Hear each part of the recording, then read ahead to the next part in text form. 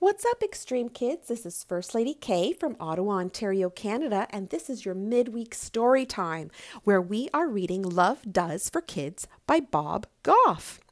I'm so thankful that you are with us today for our midweek story time. Thank you so much, Extreme Kids. Those of you who have emailed us at ottawachurchkids@gmail.com. Let us know all the answers to the devotional questions. It is our pleasure to send you prizes in the mail.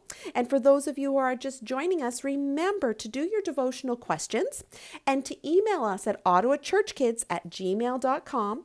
Remember to put not only the answers to the questions, but your mailing address so that we can send you a special treat in the mail for being with us. Remember, the last time you were with us, we learned about mistakes.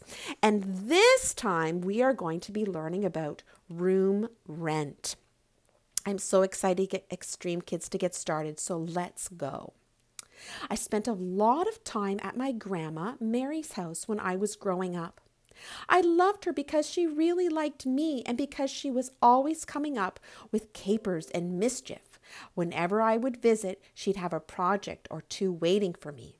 One day, we'd build a solar oven together by setting a cardboard box lined with tin foil out in the sun and make grilled cheese sandwiches. The next day, we'd make rock candy out of sugar and water and watch it grow on a string. Grandma Mary never learned how to drive a car, so she rode a bicycle everywhere she went. Even as a grown-up, most weeks I'd ride my bike to her house and Grandma Mary would hop on her tricycle, and so we could ride to the hardware store together to buy supplies for the next project.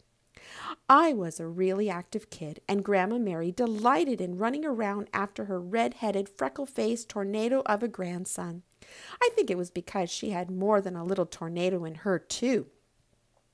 One of my favorite activities was to gather every single pillow in her house and make a huge pillow pile in the living room.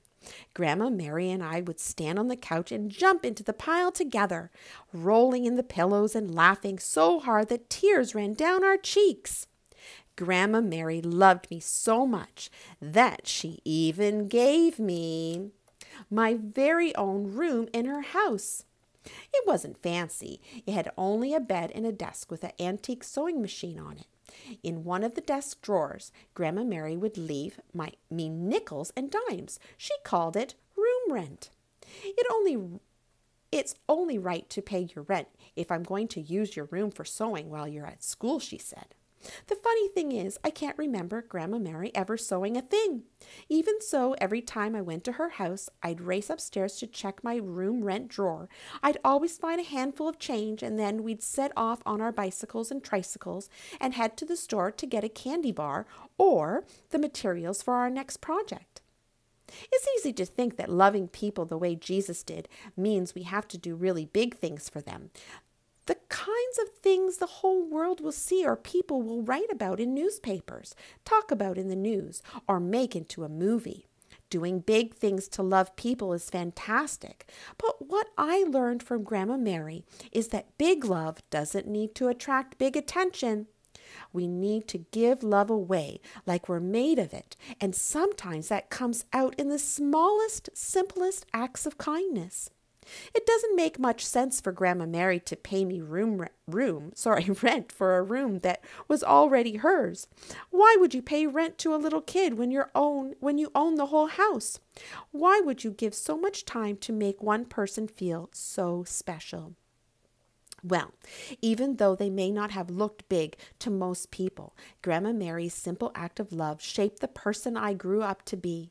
I knew that I wanted to show the same kindness to my own kids one day, and that I wanted to be the type of person who helps other people too. Because Grandma Mary gave me so much love, I learned how to give more love away. Lots of things in Jesus' kingdom seem to be the opposite of what you'd expect. Jesus said that the people who weren't well known would be leaders. He said that the people who were overlooked would actually be most noticed by him. And in Jesus' kingdom, our small acts of love can help people in a big way. When we give our love away, we're not paying Jesus back for what he's done for us. It's actually just the opposite. It's like he's left room rent in our dresser drawer, and he can't wait to see how we'll use what he has given us, to love others. Wow, X-treme kids. I love that story. Isn't that wonderful that we can love people in the little things? Thank you so much, X-treme kids, for being with us today. Let us know how you are loving others in little ways every day, and email us at ottawachurchkids@gmail.com. We want to hear from you, and we will send you a wonderful gift in the mail. God bless you, X-treme kids, and remember to keep dreaming extreme.